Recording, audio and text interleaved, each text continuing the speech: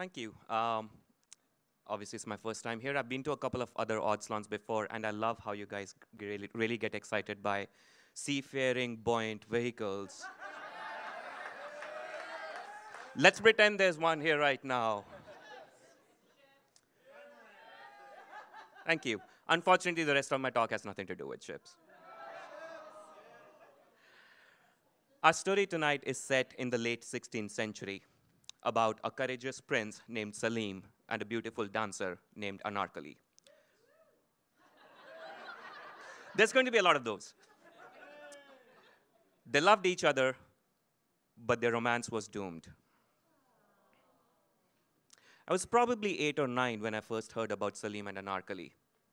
My father, a cinema owner in a small town in India, brought this movie poster home. He held it like it was the dearest thing to him in the world, more precious than his favorite scotch.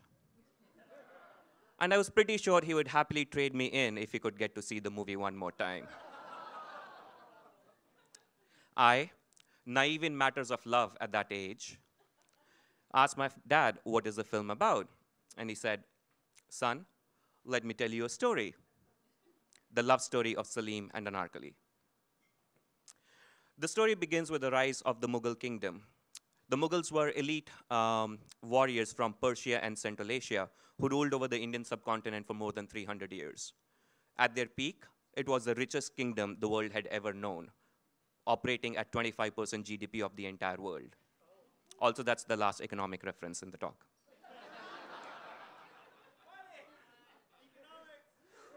With a stable kingdom, they could focus on things other than protecting their land, such as science,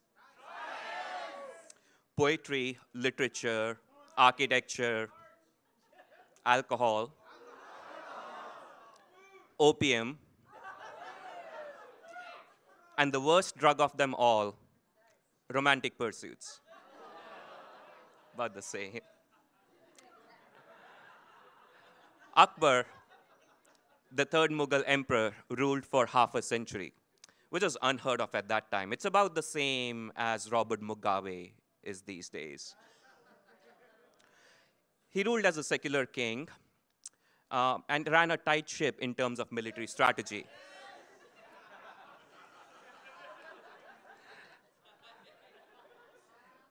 In order to run a complex empire, he had to take care of some new inventive techniques, like he married 14 times to come up with strategic alliances.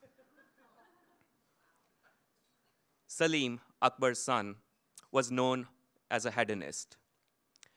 He was known to enjoy his tipple and his joint every now and then. He was a rich and spoiled brat, which is what being the prince of a big kingdom allows you to be. He already had 14 wives by the age of 27. At this point, he's basically marrying just to spite people. If you will not give me your kingdom, I'm going to marry your daughter. Let's just say, at least in one respect, it was like father, like son. No, that's not Anarkali, that's Madhubala, the actress who played the role of Anarkali in the film we talked about, the one that my dad would trade me in for. Anyways, Anarkali was a dancer in the court of Akbar. She was exceptionally beautiful and very gifted dancer. Born under the name of Sharif-un-Nisa, her mother worked with one of Akbar's wives. Akbar really enjoyed her dance. He was one of his favorite dancers. And he was the one who gave her the name Anarkali, which means pomegranate blossom, the flower that gives birth to a pomegranate. What's so special about a pomegranate? This. These are pictures from Persian festivals, if there are any Persians in the house. Yes, pomegranate is huge in Persian culture. Anar means the pomegranate. So Anarkali, the name Anarkali, was a way of recognizing her exceptional beauty and her importance to Emperor Akbar. But Anarkali was having none of Akbar's advances. He was about 50 years old at that time, which by medieval standards is about as old and creepy as Harvey Weinstein.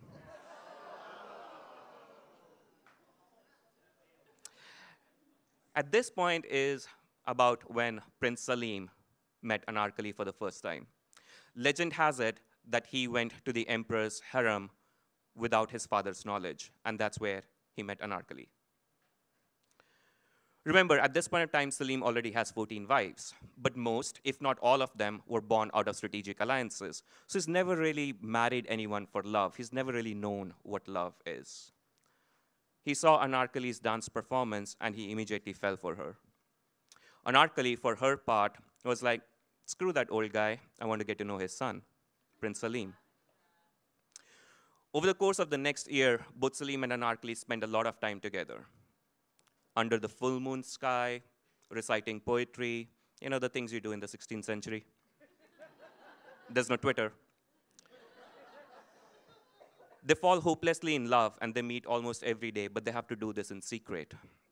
A small band of Salim's trusted soldiers kept an eye anytime they had to meet, and they kept anybody away. Why?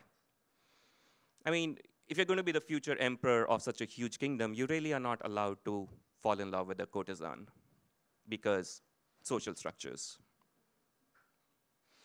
Eventually, word gets out about the meetings of the prince and a courtesan, a dancer, and Akbar was incensed. He wanted to separate them, obviously. Part of it was because he fancied Anarkali, but really because he didn't want his son to marry a dancer. So Salim goes to Akbar and he says, Dad, I really love this woman and I would like to marry her. And if you will not let me marry her, then we'll sort this out like two grown men do. We'll fight it out. Akbar and Salim, emperor and prince, father and son, went to war over who Salim was allowed to love. Salim lost. It was no match on the battlefield. Salim's small group of trusted soldiers, but small group, was no match for the Mughal emperor's army. Salim was captured and he was brought to court. And this is where things turned really dark. Emperor Akbar wanted to set an example that would be remembered and feared by generations to come, so that nobody did something out of line. He could have easily gotten them separated or gotten one or both of them killed, but he wanted to do it in the most cruel way possible that would be remembered by generations. So what did he do? This. Yes, that's Anarkali being taken away, ordered by Emperor Akbar to be buried alive in a wall. Yes, Emperor Akbar ordered that Anarkali should be buried alive in a wall while Salim is watching and while the entire court is watching for the crime of loving his son. Her last words before she was taken away was, I have nothing to fear because I loved you, Salim, and you loved me back. Imagine being just a few feet away from the person you love, and they're being buried alive in a wall right in front of you and professing their love for you as their last words. Imagine being buried alive in a wall for the crime of loving a prince. Salim was distraught. He never loved anyone ever again. He married another woman 10 years later, but again, that was for strategic alliances. Anarkali was his first and last love. Their love was forbidden by man-made boundaries that love was not allowed to cross, except it did. 5 years later, once Emperor Akbar died and Salim was the ruler, he built a grand mausoleum in the memory of Anarkali. Anarkali's tomb still stands to this day in present-day Lahore in Pakistan, and Salim's last words are still inscribed on it, referencing Anarkali. Emperor Akbar took every effort that he could to wipe Anarkali out of history. It's not easy to find more details about Salim and Anarkali. Most of what we know is from a British explorer named William Finch, who was the first person who wrote about Salim and Anarkali and their love story, a love story that resulted in a brutal separation and a love story that resulted in a grand mausoleum. More than 400 years later, the love of Salim and Anarkali still lives on. I would like to take this moment to recite Salim's words, first in Persian, as they were inscribed, and then I'll translate them in English.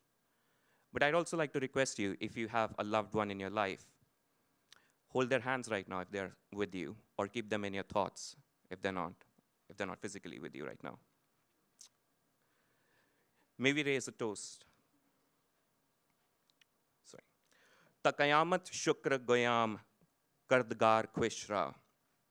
Ah, garman baz beman, you rui yar khwishra. If I could behold my beloved just once more, I would remain thankful to my God till doomsday. To Salim and Anarkali.